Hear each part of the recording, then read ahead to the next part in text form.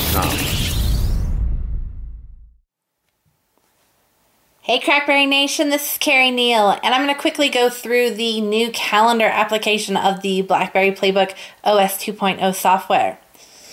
Going to go ahead and open up my calendar application here. Zoom in on the screen a little so you get a better look.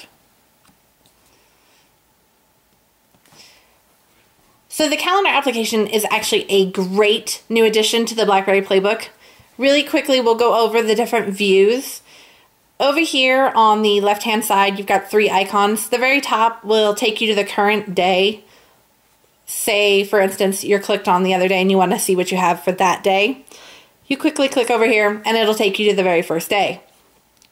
The next icon is your week format, where you can see your week at a glance. And then the bottom one is your month.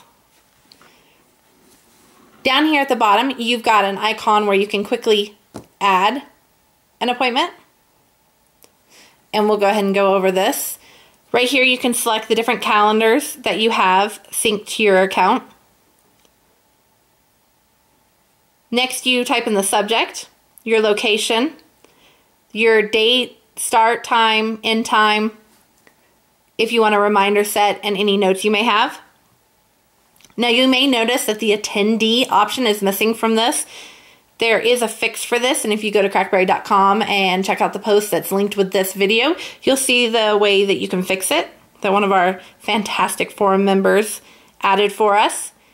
But this is what it would look like if you have the attendee option. You can save by clicking the top one, and this bottom one will bring up your, if you're free, tentative, busy, or out of the office for that appointment. Discard that appointment.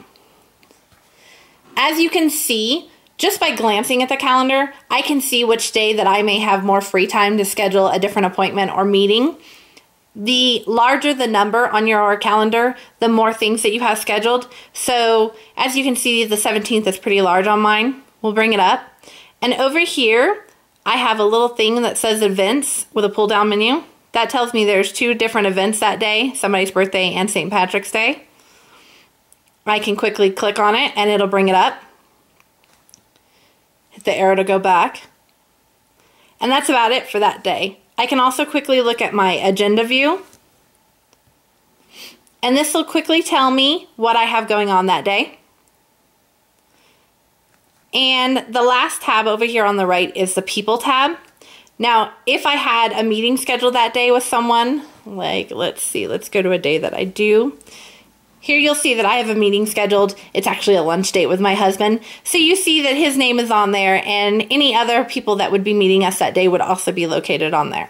And that is what the attendee option is for. Now really quickly, if you swipe down from the top, here you'll see all the different calendars I have synced. The playbook is a local one. I have that unchecked because I don't want to get that confused with any of my other ones.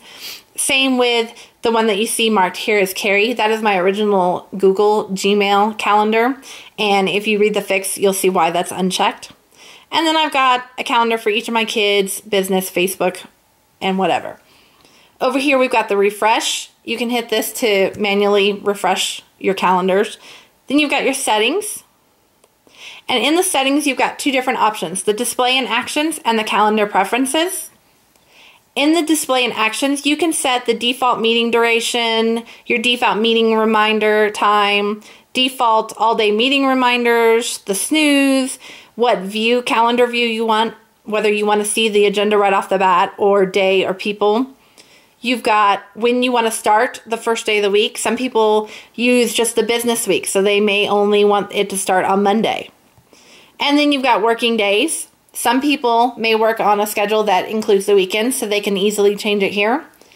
Then you can set your working hours, display the week numbers on the calendar, and then you pick the first week of the year, which starts on whichever. Some people that are on fiscal years, this date may be down in October or November. Next, you've got your calendar preferences. Here you see all the calendars and the colors that I've assigned them. And I can easily configure one or the other just by clicking on it, and it will take me back to my account configuration, and I'll show you what that looks like. Here you pick the colors just by clicking on the calendar. And then we go to account configuration, and it'll take me where I can add even more calendars. Okay folks, so that's the last of our video walkthrough of the calendar application in the brand new BlackBerry PlayBook OS 2.0 software. Make sure you keep it locked to crackberry.com for more tips, tricks, and how-tos.